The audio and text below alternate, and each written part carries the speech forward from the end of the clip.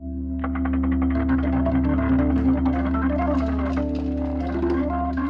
think it's been great that it's been around for 50 years, because that would have been most likely my dad would have watched it when he was younger as well. I remember a weekly ritual that our school participated in, which was wheeling an old TV into the multi-purpose room. I remember where I was sitting, I remember the room, and I loved that program. I'd really look forward to it every week where we'd all sit together as a class and watch the TV, and I used to think, I'd love to do that as a job one day. We'd flick it on and, being in the country, there was always a bit of static involved and a bit of mucking about with the rabbit ears on top of the TV to get the signal. Yeah, I remember it was every, I think, Wednesday when the teacher would wheel in the television into the classroom and get really excited, and then BTN would come on.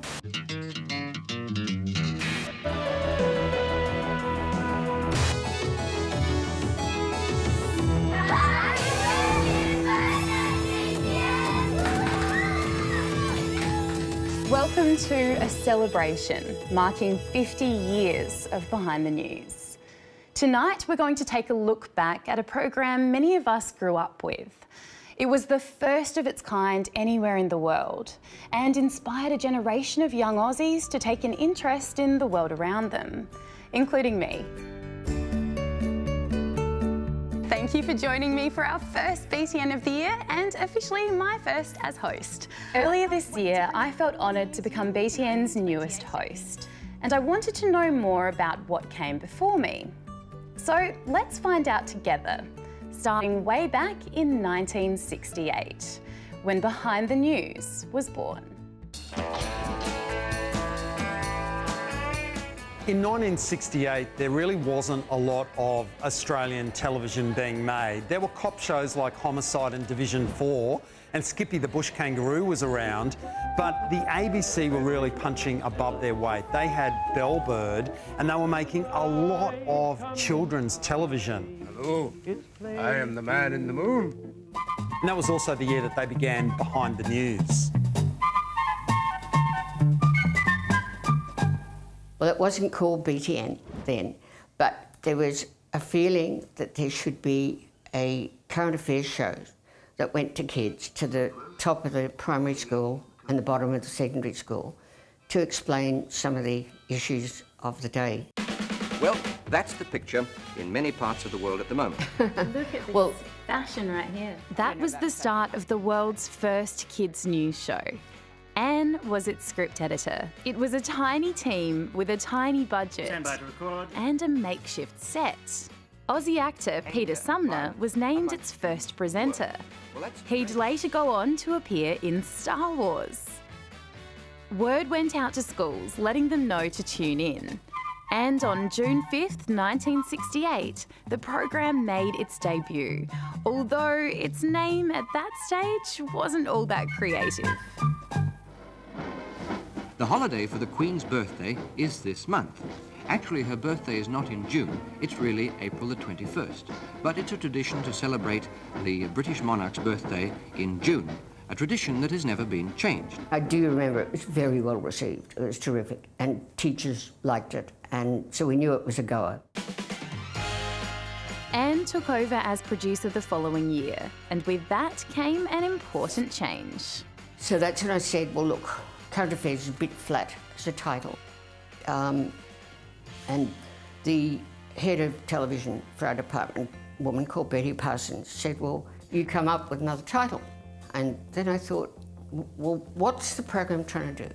So it's giving the stories that are behind the news, that make sense of that news. And Betty Parsons sniffed at first and she said, behind the news, it'll sound as if we're running late all the time. And we're really behind with it. Hello again and welcome to another edition of Behind the News. The show definitely wasn't behind with it. But while BTN had a host of hosts in the following years, the idea of a woman presenting the show was still out of the question. I wanted a younger person and I thought I would, but that didn't get accepted. It was still considered too radical an idea for the current affairs program. The 70s brought colour. and some slightly more relaxed presenting styles. Well, this one's not that historical. If you went to the Melbourne Cup and had chicken and champagne and were a gentleman, you could wear that in early November. But the show's mission was the same, as it covered some of the biggest news events from around the country and the world. In 1971, Jakarta was declared a closed city. No one could migrate from the country unless they had a job and somewhere to live. Over the past few days, many Australians have had their first chance to see the new Concorde supersonic airliner. Chrissy's rather special. She's a Darwin girl. Almost a year ago, the city in which she lives was devastated by a cyclone. There was a lot of debris and tin and stuff around, flying everywhere. What did you think was going to happen? Thought we'd all get killed.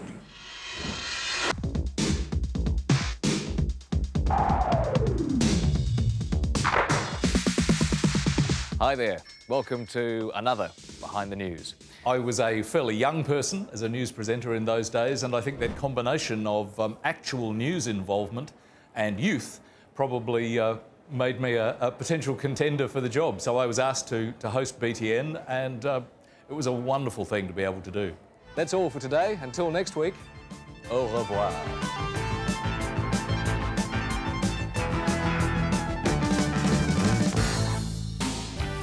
By the 80s, suits were thrown away in place of looks like this. And this. Oh, of course, it was always Richard Moorcroft in his skivvy, I think. I do think, oh God, did I actually buy that T-shirt? But yes, I have to also accept responsibility. They were all my T-shirts. And so I was wearing, you know, orange shirts or flower power shirts and things like that, even though that was out of fashion already, but still. In fact, as soon as I got out of the studio, it was sort of like, get off, get off, get off me. Hi, I'm Paul Higgins, and welcome along to Behind the News for today. As you can see, Paul Higgins took over the hosting duties in 1986. on Tuesday mornings, the show goes to air. About 10 o'clock, I go into makeup. I was actually working in radio at the time, and a friend of a friend told me they were doing auditions for the host of Behind the News. I never even thought about working in TV. I came in, I had to do some reading of scripts and everything like that to the camera and all the rest of it, and shock horror, I got the job, which surprised me because all these other journalists, experienced TV journalists, had already applied and been auditioned. So I was really lucky. It was great. Back then, BTN was broadcast live to air.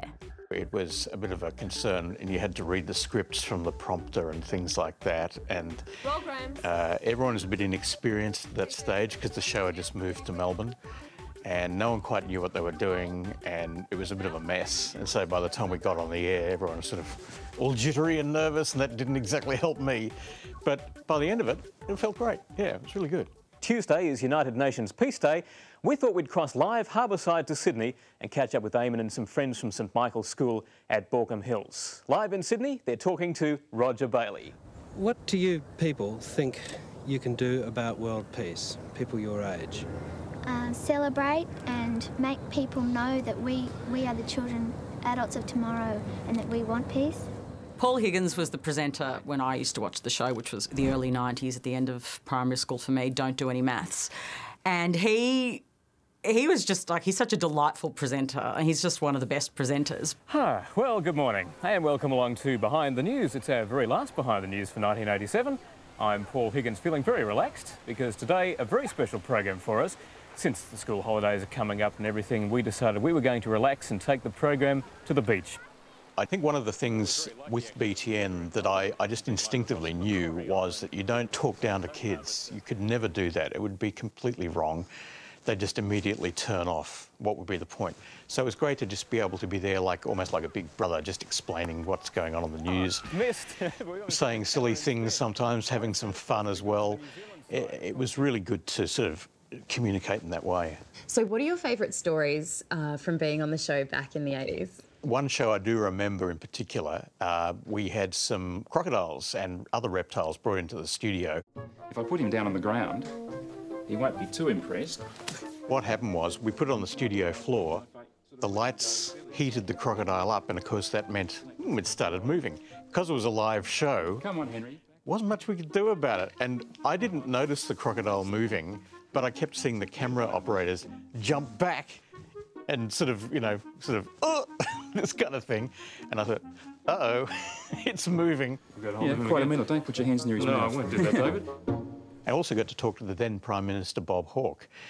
And he had a reputation for being a bit fearsome, and I'd never met him before. Having seen a story on Behind the News, some students from the primary school and high school became concerned about the destruction of the Amazon rainforest.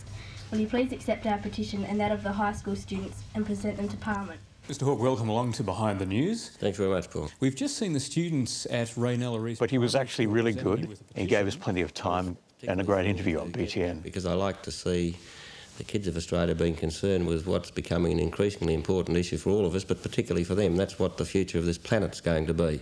Upstairs in graphics, technology was starting to play a bigger role in explaining the news. They draw on a special pad that puts a picture straight onto a computer. Well, guess what's back in the studio? The globe. Let's take a look at it now. But in studio, there were some limitations. I had a globe in the studio, and if we did a story about somewhere on the other side of the world, I had to spin the globe around from we're here to around to there. And quite often I would lose it. So, you kind of move the globe around and then suddenly go, God, where is whatever country it is? But a smooth globe point was a considerable achievement, and, we worked hard to try and make that happen. Been somebody blown it up by now. I would have pushed it down Main North Road or something. There you go. For the record, the globe has survived. Sorry, Paul. Moving into the 90s, BTN introduced its audience to two new things: host Tanya Nugent and the internet. We've been thoroughly road testing our page on the World Wide Web, and it's now open for business. I really love the website. I like how they've taken that. BTN was the first ABC program to have a website, have its own website.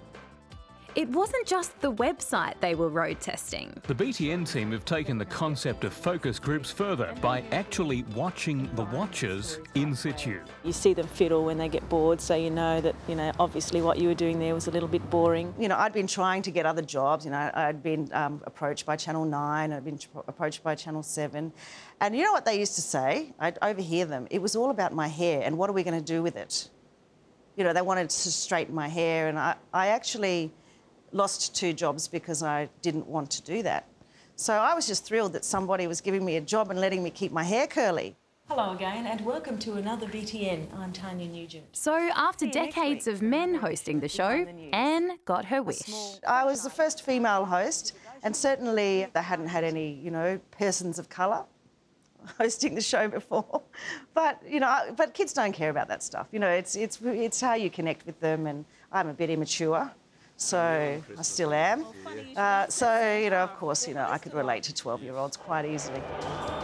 In April 1994, the country held its first free election. Nelson Mandela became the country's first black president. The first show was really cool. It was around the time when apartheid had ended, and, all of that stuff was going down. And because I'd grown up in Papua New Guinea and stamped in front of my passport was a big thing that said not valid for South Africa. So it was a really wonderful, kind of fabulous, groundbreaking, transformative piece of news that I was coming in on.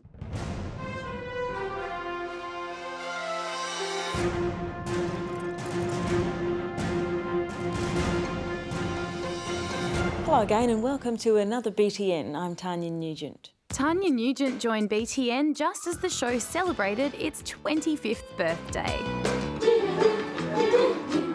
What they didn't know then, and we know now, is that the show actually started a year earlier. So it was really BTN's 26th birthday, not its 25th. But they had a nice party all the same, with the Globe as the guest of honour, apparently.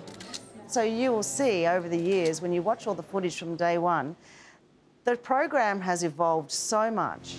In his secret headquarters, the evil genius Dr. Sick hatches a diabolical scheme. Number 1, I have an evil plan to create mayhem and chaos. What is it, Dr. Sick? A poison? A dreadful bomb? No, even better. It's disease. But then what we started doing, and it's a formula that they're using now, is injecting kids into our packages. I remember at the time being quite startled by the way that the show incorporated popular culture. What now? There's a hole in the budget. What do you mean? How big a hole? Billions. It's not a tax, it's a levy. Aren't they the same thing, sire? No. I like their stories and the dress-up things they do, and I also like their news break and their quizzes. Their quizzes are really good.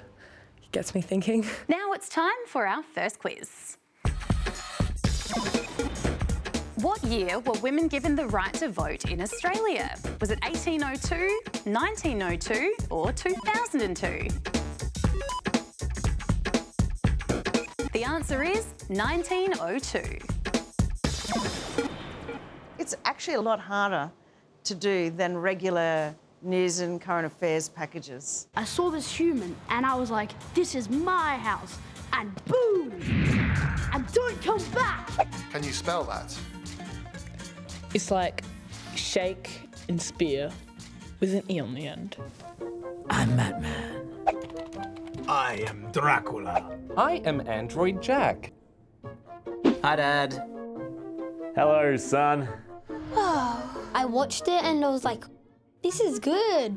I look forward to it because you never know what they're going to be speaking about. BTN's unique style made an impact on millions of kids throughout the years. Just how important is your job? It even encouraged some to get into the industry. Just fine-tuning, okay? When I was younger, I watched Tanya Nugent present BTN, and from that time, it made me want to be a storyteller. BTN was really my only way of finding out what was going on, so it was really, really important. Well, I think it probably put in my mind that this was something that people actually did for a living. I loved BTN as a kid because it was presented for kids. It was something that I could latch onto, I could really relate to it. And they kind of were excited to tell the stories they were talking about, and I'm like, that's what I want to do. I lived in a non-English speaking household. The way I learnt about things in English were through shows like BTN, and then of course I did progress to the nightly news for adults. I don't even know when I quite did that because I held on to BTN probably longer than you're allowed to. Watching BTN as a kid did something to me and made me realise that you can have a job and a career in the media. It definitely inspired me to take up journalism. I love the idea of communicating the news to a wider population and doing it in a relatable way, and I think that's what they used to do. I think it's safe to say that without BTN, I wouldn't be the vaguely recognisable TV personality I am today. The ABC has announced significant cuts to its education, news and current affairs budgets. The cuts are designed to save more than $26 million this financial year after the ABC failed in its bid to get extra federal government funding. And after more than 30 years on air, the children's news program, Behind the News, will finish at the end of the year. I remember my girlfriend downstairs said to me, they've axed BTN. And I said, no, they wouldn't do that. We've been told it was safe. I said, no, you've got that wrong. And she goes, no, I think you should check. And I came upstairs and they said, no, they have. It was so sad. I was quite devastated by that. I was shooting something in the middle of Mount Gambier and I turned around, drove all the way back to be there for the protest. After going behind closed doors with Behind the News staff, Mr Balding emerged rejecting claims he's trying to hit the government where it hurts. I was actually horrified. That really got to me. It upset me. Yeah, I thought that was a stupid thing to do, an absolutely ridiculous decision. This is a show that was watched by 90% of schools in Australia. There's nothing like it being done. But many people, kids, teachers and parents weren't going to take the news lying down. BTN viewers and ABC staff were ready to ambush Russell Balding as he arrived at the ABC's Adelaide complex. Do you like BTN? Yeah! So I look very young. So what am I going to tell Russell Balding? Keep BTN. Yeah! I was very upset when I heard that BTN was being axed, particularly just as a cost-cutting measure. Excuse me, Mr Balding, are you surprised at the public concern over the decision to axe BTN that we saw? And there were a good 10 people here in the ABC at Collinswood who were going to lose their jobs as a consequence. This is my old primary school. Do you want to come and have a look? Yeah, absolutely. Let's do it. Cool. In the Adelaide Hills, 10-year-old Georgia got involved in the campaign to save BTN by encouraging all of her friends to sign a petition. So Georgia, I have something here that I want to show you that might bring back a few memories of primary school. We found this in our office and it has your name right at the top of it. Yeah, right. Do you want to have a look at this? It says Save BTN. Oh, this was when it was, going to be taken off air, crikey. I was like so disappointed. I remember when, when I found out it wasn't going to be going anymore. Because I loved it, I loved learning, and it was fun. Oh my goodness, these signatures. Bringing back memories? I've got like my grandma first on the list, and then my mum and my sisters, my dad. Why did you feel so passionate about BTN that you actually went and collected all these signatures from all of these family members and friends? Yeah, I think, for me, BTN was like a voice for, the stories that it told. And I thought, I was really disappointed when it was not going to be airing anymore, that I wanted to be a voice for BTN. And I thought that, get as many people as I can, and maybe together we can all be voices for BTN and maybe bring it back on air. Put BTN in my classroom now. The principals rallied blindfolded, claiming a lack of support for children's news programs is leaving their students in the dark. People said, well, we've got to come up with something that will help to emphasise how important it is to us. And one of our executives said, well, why don't we put blindfolds on? And someone said, how about this catchy little tune? And this all came together, I can tell you, in a matter of hours. Did you know there have been 1,190 episodes of Behind the News? And this is almost the end of the last one. We've had a fantastic time making the show. But at the end of 2003, the ABC hadn't changed its mind. So BTN was no more. Most of us went to work on other programs. It wasn't until nearly a year later that they all heard the news they'd been hoping for. The ABC has announced that the popular education program Behind the News will return next year. Well, I thought that it should never have been axed in the first place, so they undid what was a mistake.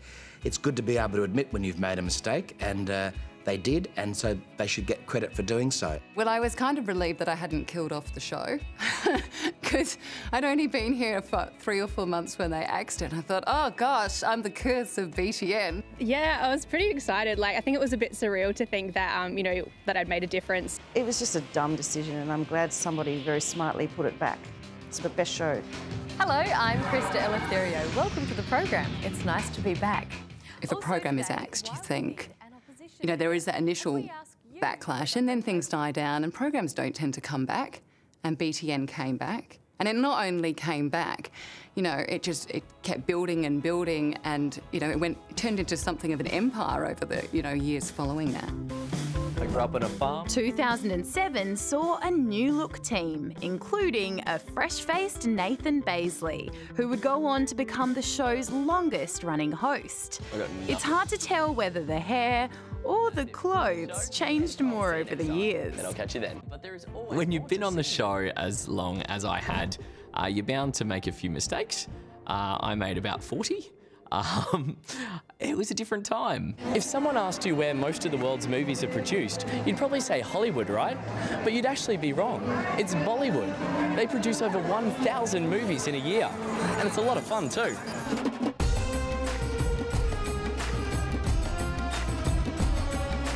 Good evening and welcome to Real News. I'm John Johnson. So let's take it down a notch. May not have been the right thing to say there. Working with kids and, funny role plays and things like that, usually something ridiculous happens, but I managed to avoid it through 10 years. Yeah, love that. Thank you.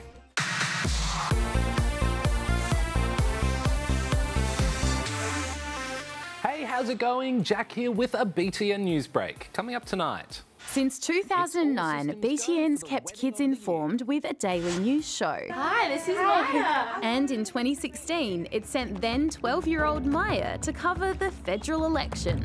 Prime Minister, I'm Maya from BTN. Why should young people vote for your party? Thank you very much. Mr. Turnbull, why should young people vote for your party? I pushed past the security and you didn't answer my question. You smiled and then you just turned around and kept walking. Maya from BTN. What is your party going to do to protect and preserve our environment for future generations? Labor's committed to real action on climate change. There's one more thing on my list, and that's to interview the Prime Minister. I'm a little nervous and I'm really cold, but I'm really excited and I hope I get my question in this time. Mr. Prime Minister, there's been a big push to get students into science and technology subjects. How do you think this will affect the future of Australia? You know, it is absolutely critical. Science, maths, technology, that's the future. It's your century, you know. I felt like, okay, no, it's fine. I feel quite proud to be a part of BTN, and I'm really happy that I got the opportunity to work with BTN, because in primary school I watched BTN almost every week and I was in love with the news format. After 294 days and more than 12,000 drawings, we can finally unveil your welcome book. BTN has also invited kids to have a bigger say in the world around them. So one example of this is the welcome book. And so we opened it up to the kids of Australia and asked them to draw pictures and messages of support and to send them in to us. The kids of Australia responded. We got about 13,000 pictures sent in, and we published a beautiful book that is currently going out to all new young arrivals that come to Australia. My advice to other kids would be to be more confident and be brave about what you do. It's changed massively over the years from 2007 right through to today. Technology has sped up everything that we can do and how we can do it. So now we can, easily get footage from a mobile phone from kids right out in the middle of Australia and put that into a story. So that's meant that we can sort of open up the show to kids all around the country and the world. Welcome to Where I Live. Hi BTN fans, I'm Kenneth with your Quizzy Fact of the Week. Fact, did you Aussie kids know that PNG has 800 spoken languages? 800? That's a lot of dictionaries, my green and girlfriends. What do you think of me, mate? Be honest. You're weird and you're my best friend. Hi BTN, my name's Steph and I'm going to tell you about growing up with a condition you might not know that much about. It all started when I was 6 years old. That was when I first realised my hair was falling out. The doctor told me I had alopecia. Hello, my name is Declan Crowley. Asperger's is not a word you might have seen before. It describes people who think a bit different, feel a bit different and act a bit different to other people. And it describes me. I thought that having my condition made me ugly. Now I think that, I'm not the kind of beautiful that you'll see on the covers of magazines, but I'm my kind of beautiful. And somehow that's even better. I am envious, jealous, looking at it and thinking, if we could have had kids from schools coming in as rookie reporters, as you do, that is fantastic. I'm proud of who I am and what I'm going to achieve in the future. And that's the story of what it's like to be me. And 50 years on, BTN is still explaining news and current affairs to kids and very big kids around Australia. Check with, is that right, Sam? Yep. I really like BTN. I've been watching it for a long time. I love it. It's really educational. Yeah, I thought it would have only been around for 10 years or something new to this sort of century. I didn't know that all our teachers watched BTN when they were in school. There's a fine line between news for kids and news for adults, and BTN kind of hits that line straight in the middle, and it's engaging and it's still informational and it's not overly sugar-coated, and I think BTN's the best. Happy 50th anniversary!